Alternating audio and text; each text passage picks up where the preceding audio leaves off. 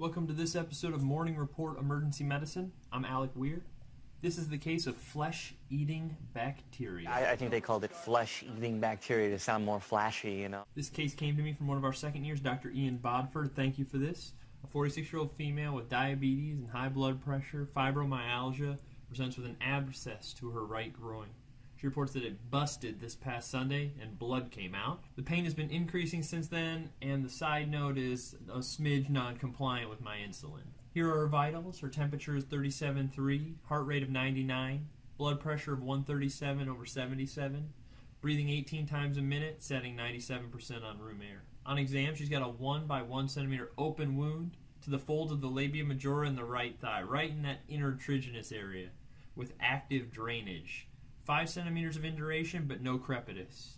But they were concerned for a deeper infection. It looked like cellulitis with a little opening. She's an uncontrolled obese diabetic. Let's take a look at her CT scan.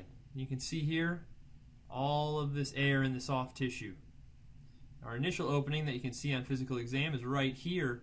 But there's all that extra air all in this deep tissue. The radiology read overnight, the resident read, inflammatory changes with foci of air tracking within right labial fold concerning for infectious process. There may be due to recent iatrogenic manipulation with emphysematous organism not fully excluded. Additional inflammatory changes are seen within the surrounding subcutaneous fat. No discrete fluid collection seen. Staph overread. There is air, and this is neck fasc. Necrotizing fasciitis. This is the worst of the soft tissue infections. The overlying skin initially may not be involved. That's the scary part. Mortality rate pushes 20%. It may appear like simple cellulitis. Eventually the skin will turn violaceous or purple and ecchymotic, and then crepitus, those Rice Krispie treats under the skin. The Lerneck score, what is that? Isn't that a Dr. Seuss character, the Lerneck? This is the laboratory risk indicator for necrotizing fasciitis. It takes into account the CRP, the white blood cell count, the hemoglobin, the sodium, the creatinine, and the glucose. This helps to risk stratify patients with cellulitis for the risk of necrotizing fasciitis. Greater than 6 strongly prompts further evaluation for possible neck fasc.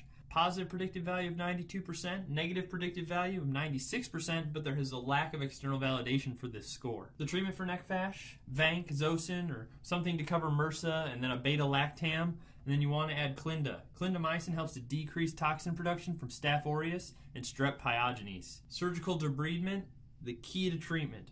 There's talk of hyperbarics, but hyperbarics, if you have those at your shop, should not delay surgical debridement. The take-home points, the diagnosis of neck fasc, high clinical suspicion as always, because initially the skin that you see when you do your exam may not be involved. It may look like simple cellulitis, or you may have those ecchymotic changes or that crepitus. Keep that Lerneck score in the back of your head to help decide, you know what, I'm a little on the fence. Is this cellulitis? What's the risk for neck fasc in this patient? And then your treatments, antibiotics, surgery, and hyperbarics. As always, you can follow me on Twitter @Weir_Alec or subscribe to this channel for more updates from Morning Report Emergency Medicine.